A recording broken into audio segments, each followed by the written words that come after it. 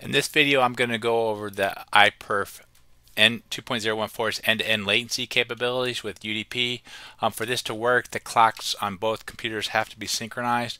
On these computers, I have a GPS disciplined oven-controlled oscillator, so the clocks are synchronized to the GPS atomic clock.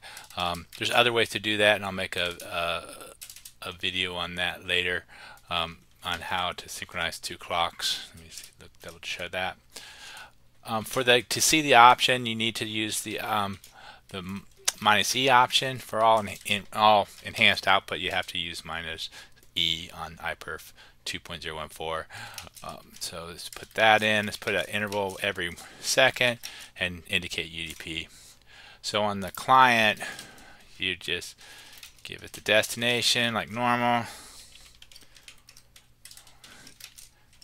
Make it UDP. Let's go ahead and do an interval report, and let's do E. Oops. Let's try that like that. Okay. And then what you're going to see on the output on the server is a latency field.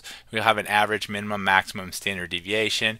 In this case, over 10 gig links with no traffic, competitive traffic, the average is 146 microseconds. The units of this is milliseconds. So the average 146 microseconds of that first interval. You can sort of look down and see what it's doing. Or on the overall run, it was 151 microseconds. The minimum was 61 microseconds. The maximum was 212 microseconds, and the standard deviation was 17 microseconds. So that gives you an sort of an average, min, max, standard deviations. But many times you actually want the full distribution because you need to see, let's say, 95% per tile point or 99% per tile point or whatever. So in this case, since I know sort of the distribution, I'm going to make the bin width 10 microseconds. Let me do a clear too. Let me start that over. Clear the screen, and then we can put that up, and just run it again.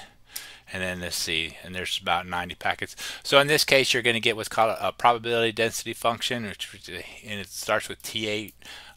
There's historical reasons why it's called T8, but when you see a T8 PDF, that's the histogram for packets, and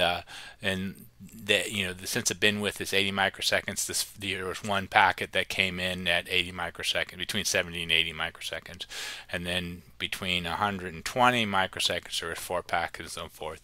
And then here's your sort of your 5%, 95, and 99% tile points. Any outliers or anything's way out of bounds will be shown here as well. So let's try it again with just a little bit more bandwidth and see what we get. Let's do a gigabit per second instead and see what happens. And it looks like we're getting, the numbers are obviously going up because you're having a lot more packets. Instead of in the above, it was 89 count per interval. Now it's 85,000. So this is a full histogram of all the packets. So you get a full end-to-end latency of every packet with iperf 2.014's end-to-end latency capability. Again, you need to synchronize the clocks for this to work. If your clocks aren't synchronized, it may or may not produce output. If it looks like may be invalid, so it's kind of challenging to know if your clocks aren't synchronized. So you have to learn how to synchronize your clocks to use this feature.